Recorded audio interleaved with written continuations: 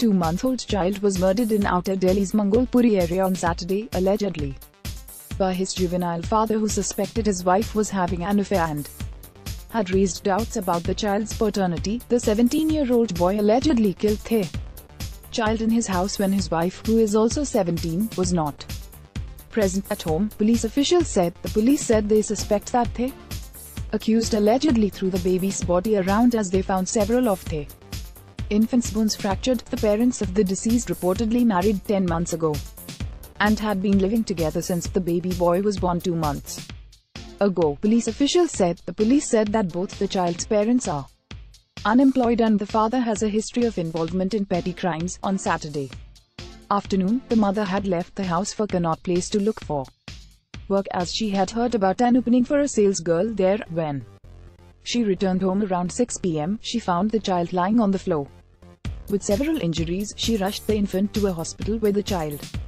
was declared dropped, said Additional Deputy Commissioner of Police Outer, Rajendra Singh Sagar. Upon questioning the accused, police officials learnt that for the past few months he had been fighting with his wife, accusing her of having an extramarital affair. The situation allegedly worsened after the child was born. The mother told the police that the father often expressed doubts over the child's parentage and repeatedly refused to treat the child as his own. The mother also told the police that the father was a drug addict. The boy has been apprehended, said ADCP Sagar, adding that the accused has confessed to have killed the child. Police officials said they would seek legal advice in the case as both the parents are minors, so their marriage and the birth of the child may attract a case of Protection of Children from Sexual Offences (POCSO) Act and the Juvenile Justice Act.